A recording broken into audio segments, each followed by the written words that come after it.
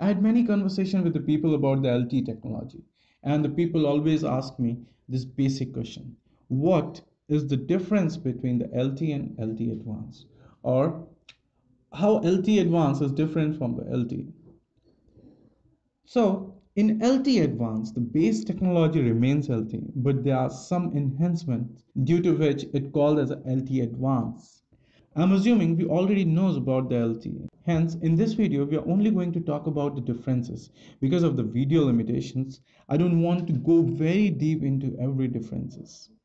We'll only cover the LTE Advanced evolution and LTE enhancements. For deep details, I would suggest you to please refer my other videos. So, let's begin with the LTE evolution. Here is the time scale from 2009 to 2015. Okay, so LTE was first proposed by NTT Docomo of Japan in 2004, but LTE standard was finalized in December 2008 and first public available LTE service was launched on December 14, 2009. At initial level, LTE launched with a 300 Mbps downlink speed achieved by the 4x4 MIMO in 20 MHz band.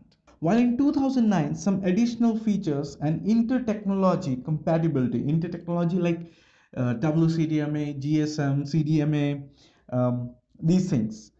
Um, so intertechnology compatibility standard got matured and R9, the release 9 launched for the service. In release 9, some studies was also there for IMS, VoLTE, carrier aggregation, and a lot of features.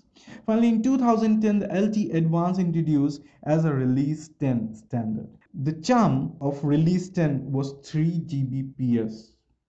That was amazing. 8x8 MIMO, carrier aggregation, IMS, VoLTE, etc. etc.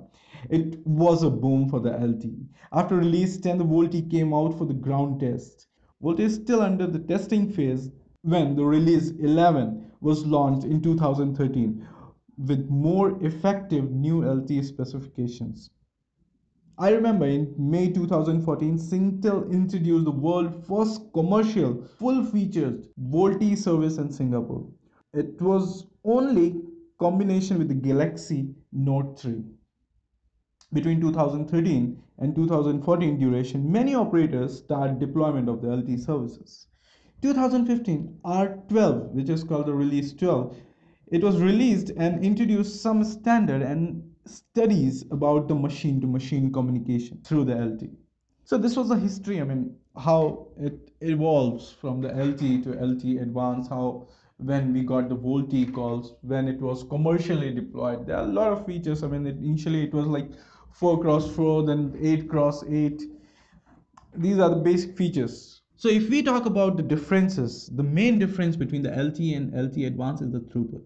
In LTE, we are achieving like the 100 Mbps, while in LTE Advance, the throughput is greater than 1000 Mbps, or you can say like 1 Gbps. Same as uplink throughput in LTE Advance is more than 10 times in comparison with the LTE. To achieve this throughput, there are some upgrades done into the system, like code words.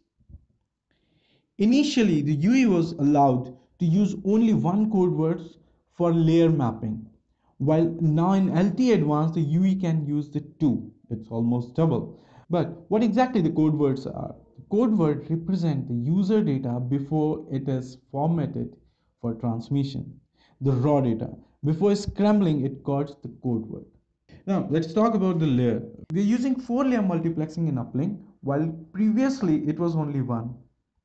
And downlink, the system was able to use only 4-layer multiplexing, even only for the cat4 devices. Cat3 devices were only getting 2 layers multiplexing, but now in LTE Advanced, the system is capable to multiplex data in 8 layers in downlink. The main feature of the LTE Advanced is the carrier aggregation. In LTE Advanced, we can aggregate carrier till 100 megahertz, which is 5 times of 20 megahertz, meaning you can add 5 20 megahertz carrier in a same layer. The next is the transport block. The major chain in uplink. In LTE, we are using only one transport block per subframe, while in LTE Advanced, we are using two.